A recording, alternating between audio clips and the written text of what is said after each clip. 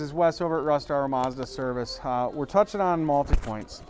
You get one of these every time you have service done at our dealership, and it's a multi-point inspection. It's just touching on the 27 different things that we look at on your vehicle.